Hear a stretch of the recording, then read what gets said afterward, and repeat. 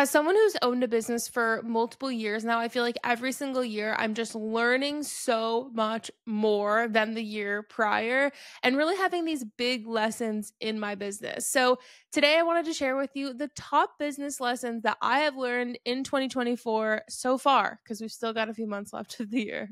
I'm Kristen Buscan. I've been a full-time creator for over 3 years, and I've brought in over $350,000 from sponsored posts and content creation collaborations with brands so far. Social Scoop is the podcast where we teach you, the entrepreneurial creator, to turn your online influence and creativity into a profitable, self-sustaining business. I first want to start off by talking about the thing that truly changed my entire year in 2024, and that is the 10x is easier than 2x method. Maybe you've seen the book that's bopping around the internet. I feel like I've seen so many people talking about it. The book is called 10x is easier than 2x, and it really changed my perspective on just so much in how I was running my company. So I read this book probably back in maybe February. And at the time of reading this book and starting it, I was just finishing up all of my prep work for a launch. At this time, I was doing a course that was basically a cohort-based group course.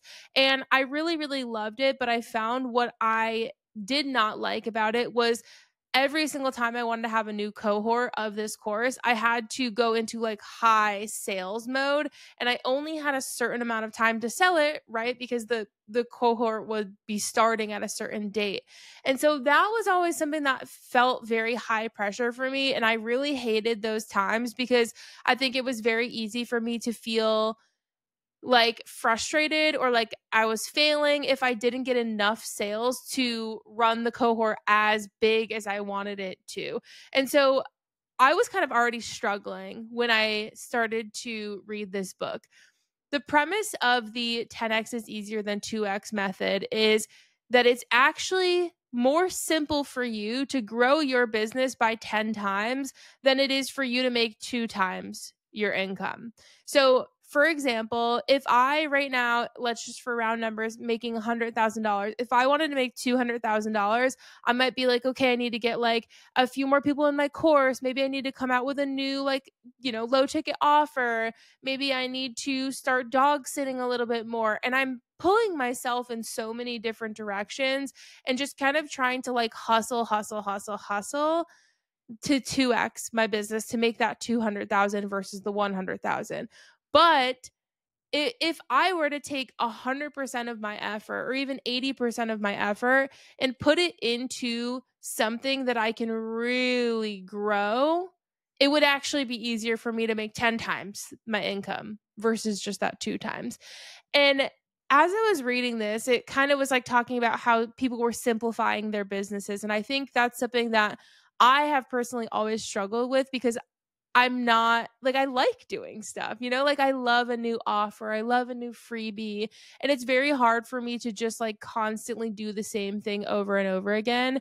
If you're someone who's into human design at all, I'm a manifesting generator. So I'm the type of person who likes to have my hands in 5 million things, right? So this was very challenging for me. As I'm reading this book, I am starting to look at my business and really take a deep, hard look at it and say, what am I doing right now in my business that is like a 2x move versus a 10x move? So for example, one of the things that I was doing really heavily last year into the beginning of this year, I was doing a lot of like dog walking and dog sitting. If you guys follow me on Instagram, you know that I love my doggies. So this was super fun for me, but it would be like a $20 dog walk. I would have to drive 10 to 15 minutes to get there. Walk for 30 minutes. By the time I get home, I'm at least taking an hour for me to make $20. And that's an hour that I just took away from my business that I could have worked on getting a new social suite member in. And that would have been $44 a month for however long they stay in. Right. So you start to take this kind of like hard look at the tasks, the things that are on your calendar, things that are on your to-do list, and ask yourself, what is actually going to help grow and scale my business versus just help me make a few extra bucks. So at the moment, as I was like maybe 30% of the way through this book, again, I'm deep in this launch that's about to start. I canceled the entire launch. Like I straight up was just like, we're not doing this anymore. I'm not excited about this, mostly because I don't want to have to sell this every few months. I really don't. I really, really hate that. It doesn't feel good for me. And because it doesn't feel good for me, I'm not going to keep doing it, right? Like it's not going to be something I'm consistent with. I'm not willing to put all of my energy into that because I didn't like doing it. So I started to kind of think about, what are the things that I really, really love in my business? Like what could realistically be something that could 10x my business? And for me, that was my community, Social Suite. Like that's where my heart is. I don't need to have, $1,000 offer. For me, it's just like, that's what I want to put my energy into. That's what fuels me, I feel like, every day when I come to work. And so I said, you know what? I'm going to get rid of everything else. I'm going to literally get rid of everything else. And I'm going to put 80% of my energy into Social Suite, the other 20% maybe into just kind of like general business things. How are we going to grow? How are we going to scale? But majority of my energy is going to go into Social Suite. And that was a really scary move to make because that's $44 a month, right? It's a very low ticket offer. Obviously, people can stay in it as long as they want to, but there's no guarantee that they're going to stay more than 1 month, right? So I'm trading in essentially a $700 course for something that's $44. And that seemed kind of backwards to me at first, but I really understand and I really believe in the methodology of I'm going to put my energy into this one thing and really, really let it grow and blossom versus being stretched in 50 million directions. One of the other things that I did when I was, again, like really trying to figure out how I could 10x my business instead of 2x it was I started to outsource a lot more. And I know, again, you're thinking like, okay, you're kind of giving me a lot of things that sound like you're not making money. But the cool thing with me outsourcing is that I was still able to keep some of like my social media clients. I was able to keep some of these like outside things that again, were pulling me in multiple directions. But I let my team take on a majority of the tasks to accomplish those so that I can still have that income, at least some of it. Again, I'm paying a contractor to do some of it, of course, as well, but I'm still making a little bit of that money. And now I'm able to put so much more of my time into what I am really expecting and excited about growing my business on. So that is what I did at the beginning of this year. It was a very, very scary thing to do. Action steps after listening to my story here on this method, I would highly recommend you even pause this and go look at the tasks that are like on your to-do list for the rest of the week or even the rest of the month. Or maybe you are going to go look at your calendar. Are you wasting your time on calls with just like people that are not going to actually help grow your business? Like it's not really going to move it in the right direction. I started saying no a lot more. Like I really am learning how to value my time and figure out like, is this going to help me grow the way I want to grow and how much I want to grow? If the answer is no, I won't do it. And I feel no guilt because at the end of the day, like when you own your own business, you are the only person looking out for you. You have to be the one to have the discipline and say, I'm not going to do this, or this is a good move. Like it's all banking on what you feel in your gut and what you think is right. And so I think you have to listen to that and really make those decisions in a very smart way, very picky and choosy different way. The other thing that I learned this year outside of the 10x is easier than 2x method was all about like your zone of genius. Have you guys heard of this before? So I actually read this book by Gay Henricks. It is called The Big Leap. And essentially, this book talks about what he calls your zone of genius. So, this is basically, and I'm going to read it directly from the definition, the unique skills, insights, and passions that distinguish an individual from others in their field. These are often areas where one can provide the most value and feel the most fulfillment. So this is essentially you being able to say, I'm really good at this. I should do more of this, or this is not my thing. I got to let someone else do this. And that's actually something that I've learned a lot about this year. I always knew that I was like a very type A organized person, but I guess I only saw that as like a very base level strength. I never really thought of it as like anything outside of that I don't need to do. Like I should try and take on all of the kind of like organizational tasks, because that is truly what I love as a type A person. Like I love buying stationery. I love making a spreadsheet. Checking something off my to-do list is like the most satisfying thing I do in my day, right? Like, so all of those things, I was like, I need to do more of that. And I need to give these other things away to other people on my team, because it's not my zone of genius. It's not where I thrive. I'm not better than a lot of things than other people at a lot of things. So one thing that I gave away to a team member was like my video editing for literally these videos. Because realistically, I was like, could I edit this? For sure. But is it something that absolutely fuels me and is something I'm super passionate about? Not really. Again, I could do it, but I would rather spend my time doing the things that, again, fuel me and I am very good at, that I think that might not be other people's zone of genius.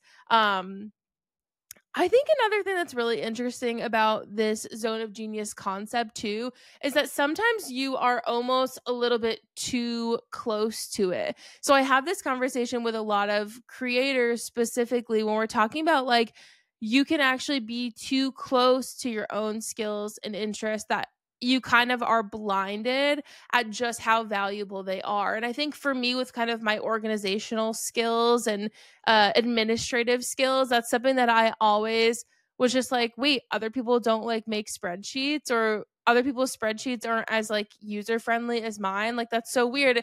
And as I started to kind of realize this, I was like, maybe I'm on to something. I know, for example, like one of the things that I hear from people all the time is like, Kristen, how do you have the time? Like you do so much. And it's because I'm a very, very organized person. And it's almost something that's just so natural to me that when I hear from other people that they're not really organized, like that feels weird to me, right? Like it doesn't, my organizational skills don't feel as valuable because I just do them. I just wake up and that's what I do. But you can be a little bit blind to your zone of genius because it's something that is your genius. You are good at it. It comes very natural to you, and you almost devalue it because it's so natural to you. And this was actually something as a coach that I have absolutely learned so much about in the last few years. I know when I first started coaching creators, I gave everyone like the same curriculum. Basically, I was like, okay, everyone, here's how you're going to do it.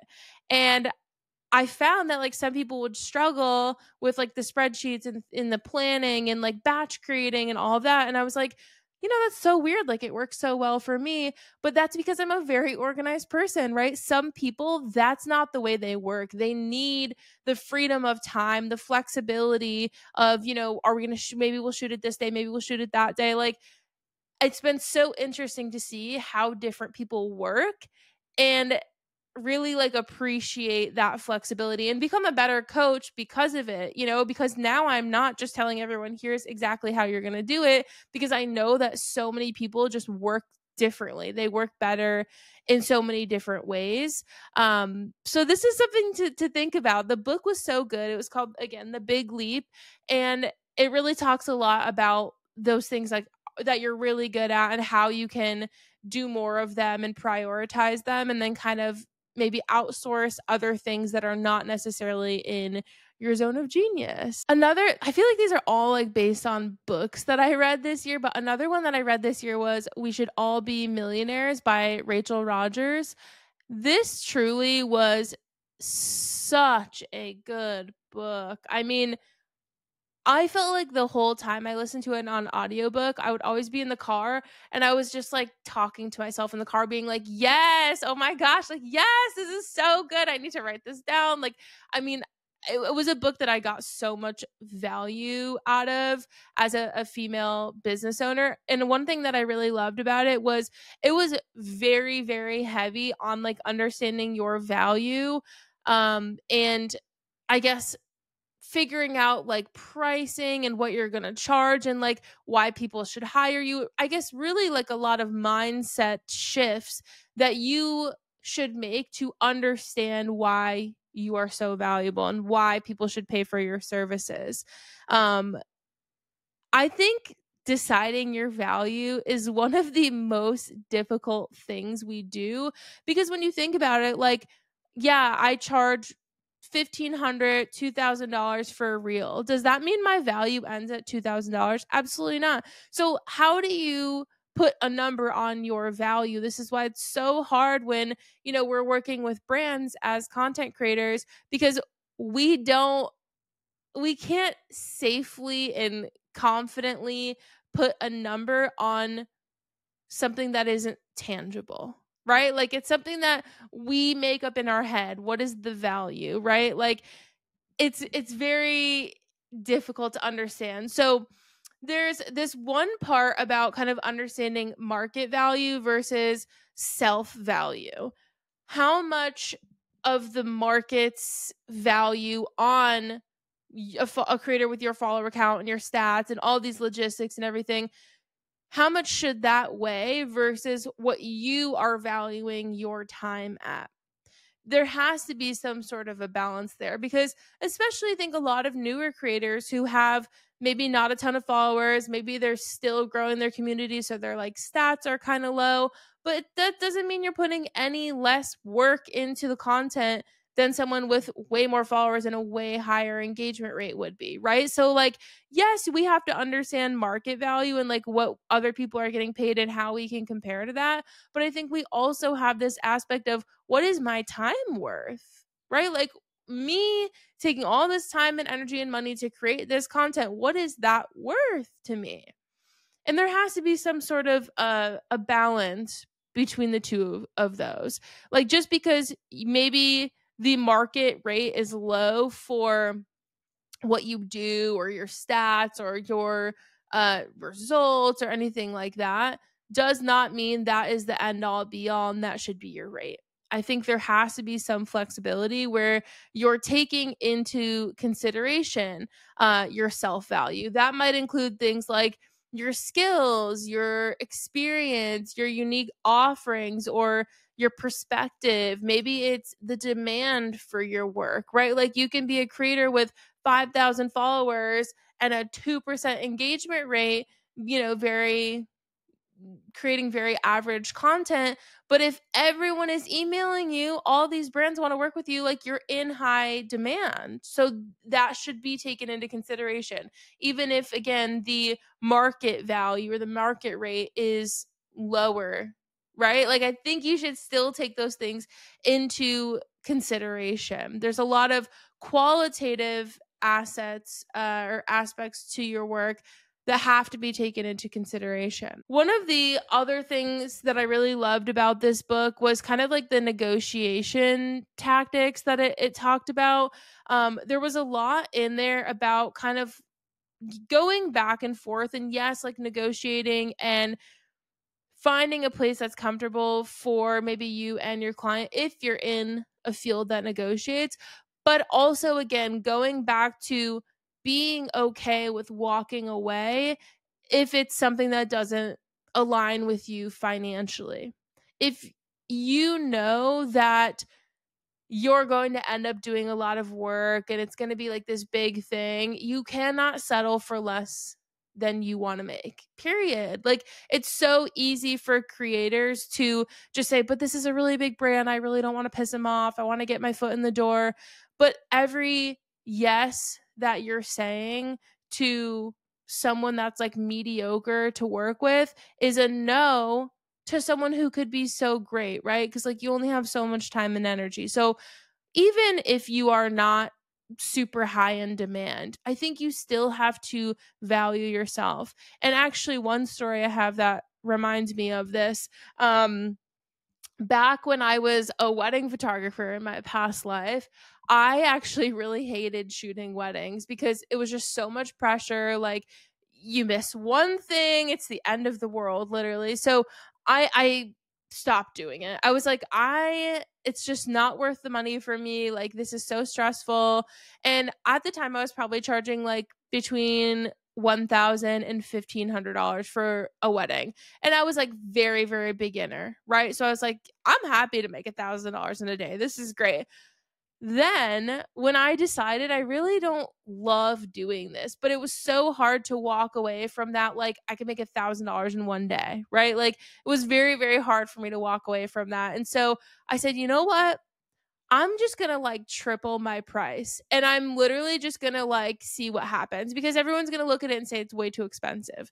So I raised my prices to like 3,000, 3,500, and I booked more weddings than ever, literally, than I ever had at $3,500 a wedding. And that's literally because people look at how you are valuing yourself, right? Like, if I'm charging $3,500 for a wedding, they're saying, wow, like, compared to $1,000 what other people are charging, she must be really good.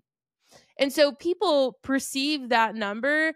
And if you are going to lowball yourself, most other people are going to do the same. If you have a brand reaching out to me and you're like, yeah, my rate's $50, they're going to be like, well, it can't be that good. You know, like, sure, we'll take it on for $50 because we've got $50 to spend. But like, no one is going to be like, wow, they must be the best creator. They're going to create such amazing high quality content for $50.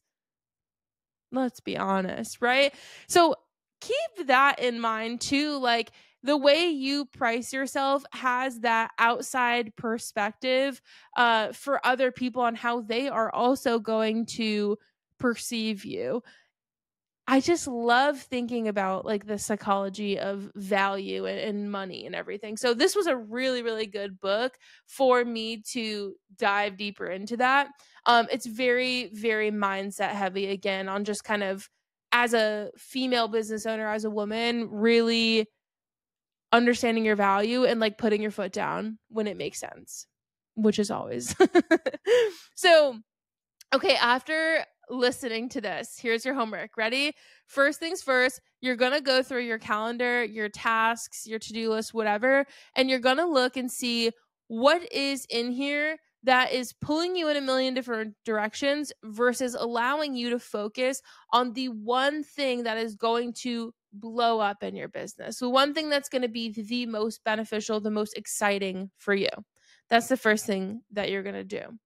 The second thing that you're going to do is you're going to go online and type in Zone of Genius, and you're going to take some quizzes, read some articles, and also pay a lot of attention to the things that people around you are saying. Is everyone always like, oh my gosh, you're so good at visualizing things, or whatever it is? Pay attention to those things. We're going to find out what your zone of genius is, and then try and do more of that in your business and less of those other things that maybe are outside of your zone of genius.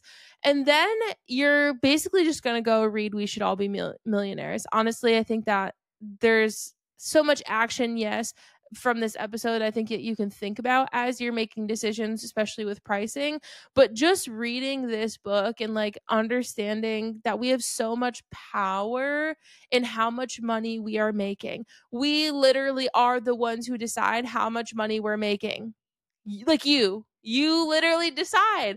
I decide how much money I'm making. That's crazy. That's so much power. And yet there are so many of us that do not understand that we can do that, right? Like, they don't understand. We don't understand that we have that power. So go read that book. You'll feel just like on a high. I loved it so much.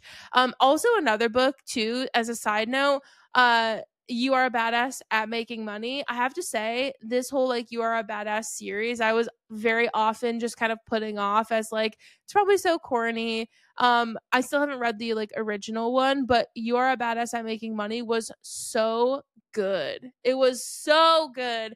And it was definitely a book that I thought was going to be very, very corny. Highly, highly recommend reading that one. So you've got a few books on your list. I'll leave them down in the show notes for you. You've got a few action items. Send me a DM and let me know how everything is going. And I will see you guys back next week.